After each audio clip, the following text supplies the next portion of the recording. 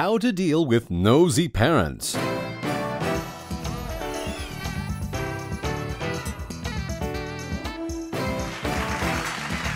Welcome back. Today, the subject is simple. Privacy. As in, Mom, Dad, love ya, but get the hell out of my room.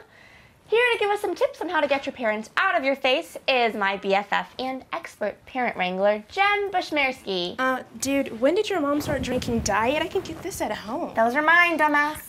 So, what can we as teens do to get our privacy back? Well, Sarah, there are a few things.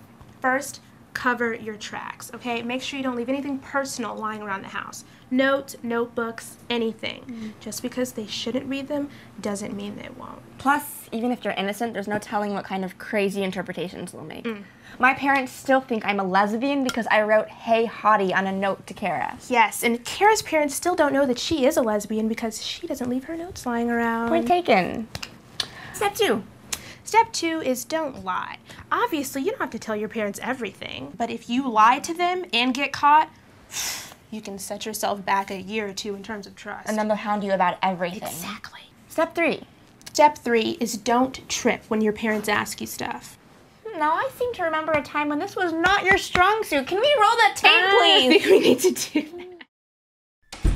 Hey, hon, how's your day? God, why do you have to constantly be in my face about my life? It's my life. Mine, okay? Not yours. Just leave me the f*** alone. Ah! Wow. So, did they give you your privacy back? No, they made me see a therapist. Which is why now when they ask me how my day is, I just say fine. Great. So, what else can we do?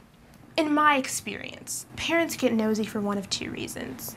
One, they want to make sure you're not screwing up, and two, they want to be a part of your life. Ew. But what I do is, I offer to tell them a little bit, not a lot, about my life. You just volunteer this info. Yeah, at dinner. And then my parents get to feel included, and they get the picture that I'm not involved in a sordid life of crime. And then we can return to our sordid lives of crime. Well, thanks for watching. That's our show. Good luck. Promotional consideration has been provided by Little Brothers. Blame it on them. After a while, they stop caring.